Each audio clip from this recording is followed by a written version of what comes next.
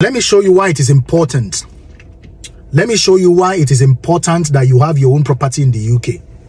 No matter how hard, no matter how difficult it is, you must strive to making sure you have your own property in the UK. Apart from the fact that it's an investment, you know, apart from the fact that you are just keeping your money somewhere, like you are investing it and you get a dividend in the future, apart from that, you are not going to be able to continue to pay someone else's mortgage going forward. It is very, very important. I just stumbled on this particular calculations today and I was like, okay, wow, you understand? Now, take for instance, you live in London here and you are paying 1,600 for 2-bedroom flats. To those of you that are familiar with London here, you will know that 1,600 pounds for a 2-bedroom flat, you will even be lucky to get it. You understand? In some areas, maybe in some places, depending on the condition of the house, of the apartment, it won't be less than 1,600 pounds. You understand? Now, let's assume you are living in that 2-bedroom flat. For 1 year, you are paying 1,600 every month. For 1 year, you will have paid 19,200 for 1 year.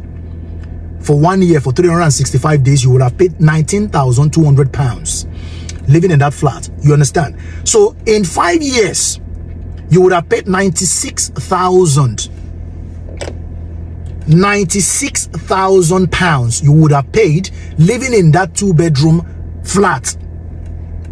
Don't you know how much you have helped the owner of that apartment to pay on his mortgage, on his or her mortgage for that 5 years, only 5 years old? So if you now decide to move out of that particular property tomorrow, someone will get it, you take the property again to start living in it for another number of years, and that person will continue. You understand? Now, if you have taken your time to put 500 pounds together for 5 good years, take for instance, you are putting 500 pounds together every month. You are saving 500 pounds every month. You understand? In 1 year, you would have saved 6,000 pounds in 1 year. In 1 year, you would have saved 6,000 pounds. In 5 years, you would have saved 30,000 pounds. 30,000 pounds you will have saved. I know a lot of people will say, oh, it's not easy like that. If your mind is in something to do, just like a lot of people are running with it, they run around their brain day there. And when you enter UK now, why is it that your mind is not in trying to put 500 pounds together? If it's to go to Nigeria and flex, and go to Africa and flex and drink and do, your mind go there. I'm not saying to go flex, to go realize your brain is bad. It is a good thing. But on this particular one as well, if you are putting 500 pounds together, saving 500 pounds every month, in 5 years, you would have saved 6,000. Sorry, in 5 years, you will have saved 30,000 pounds. And that 30,000 pounds is enough to buy a property worth 215,000. You will have been able to use that 30,000 you save for a deposit outstandingly, and God will have blessed you the more if you are able to get a 5% deposit on that particular property you are purchasing. But a lot of people will not understand this particular calculation. It will look like, oh, it's too hard, oh, it's too this. You can do it, and after another 5 years of you purchasing that property, the price of that property will not be the same after that 5 years. So that deposit you are putting down, you are going to get it back one way or the other. Even if you are not getting the entire 30,000 pounds, the joy, the fact, the notion, the belief that you are living in your own house, where we say you feel break calm, do this one this way, nail this side, break that side, do your garden this way, do your garage this way, but in someone else's property, in someone else's apartment, you cannot do anything. Even if you put nail for wall, at the end of your tenancy, if you don't remove that nail and paint over it, you go lose part of your deposit. You understand? It is very, very important for you to make sure, say, you get something for UK. At the end of 10 years, maybe after 10 years, you want to go and sell that property.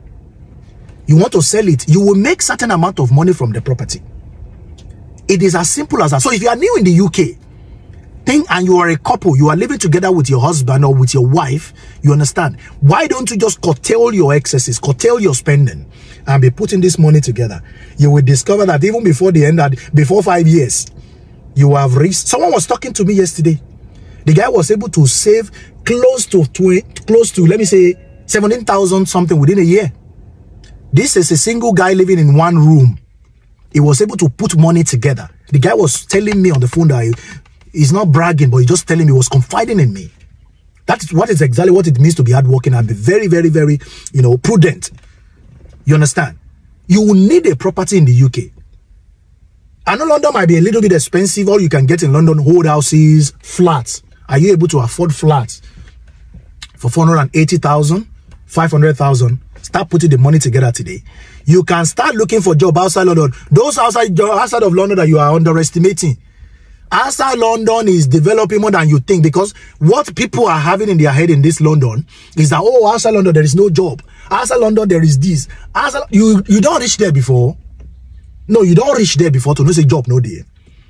Some of you, if you go online, you will see that you will be able to find something substantial. Those of you that are working in a health line. When you are working in the health line, you are working IT, you are working in some in companies, engineers who can work from different companies. You don't reach online before. You don't reach outside London before to know whether job day or job no day. We have been carrying this belief in our head that outside London, job no day. We have been carrying the beliefs.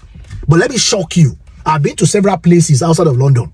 And I can tell you categorically that boys, guys, ladies, thick guys, they are doing tremendously well outside of London.